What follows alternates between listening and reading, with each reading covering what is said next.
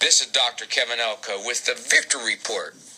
And all of you out there with the Victory Report, realize that we are not thermometers, we're thermostats. We just don't reflect the temperature, we set it.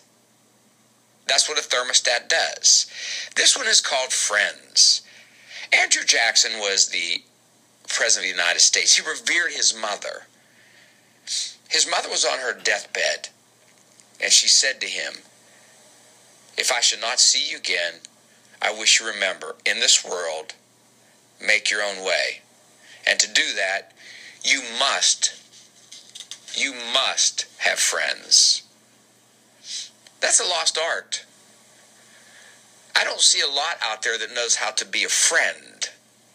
I think the reason is we focus on what others have done to us, not what we have done to others. I think we focus a lot on what we get from people, not spending much time as what we give to people. It was Valentine's Day. This little boy was in 4th grade, and he was wonderful, but he was different. His mother thought, when he comes home from school, he's not going to have many Valentines, but I'll be waiting for him to cheer him up. So the little boy came in after the school day going, "Not a one, not a one, not a one." Mother ran over to him and said, "What's the matter?" He goes, "Not a one. I didn't forget a one. I double-checked. I got every single kid in that room their Valentine." Friendship has love in it, and love covers. In the Grand Tetons, if you ever get a chance to go, you have to. It's beautiful. And this beautiful forest had a fire. And the Rangers went in the next day and saw it burn on the ground, completely scorched, burnt to death. I think that's weird. That's strange. If there were a fire, wouldn't the bird fly above the fire and fly away?